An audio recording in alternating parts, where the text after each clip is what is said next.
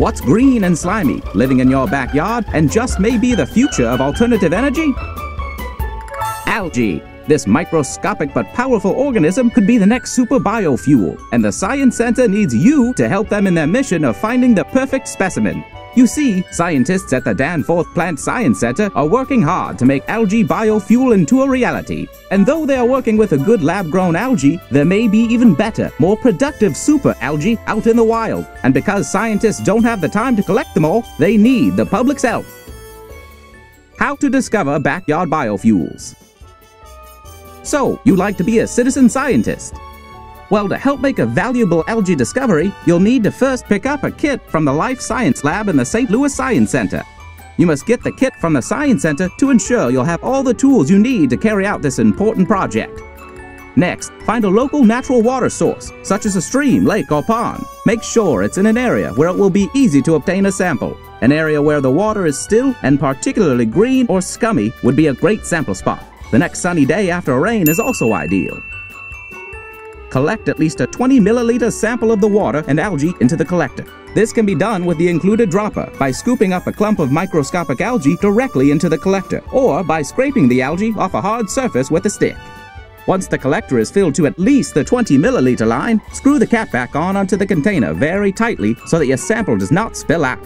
Before you go, you might enjoy taking some pictures of your adventure so you can always remember your scientific expedition.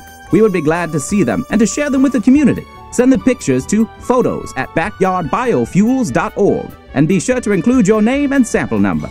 Next, fill out the algae sample data sheet completely. This will help make sure you can receive information about your sample and also provide important information about where the best algae can be found.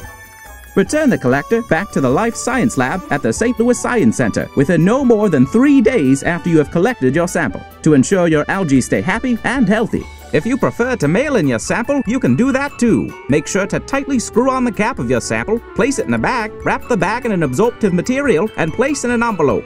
On the outside of the envelope, write "Fragile." Only mail overnight or second-day delivery, and only mail on Monday, Tuesday, and Wednesday. Send to the Science Center. Attention, Life Science Lab. After about a month, the good scientists here will update you on your algae's progress by sending you a picture of your organism. You'll also be able to check the website to see the progress of your algae. So, to recap, first you must get a kit from the St. Louis Science Center, collect at least 20 milliliters of algae-filled water, fill out your algae data sheet, and bring your kit back to the Science Center no more than 3 days after collecting the sample.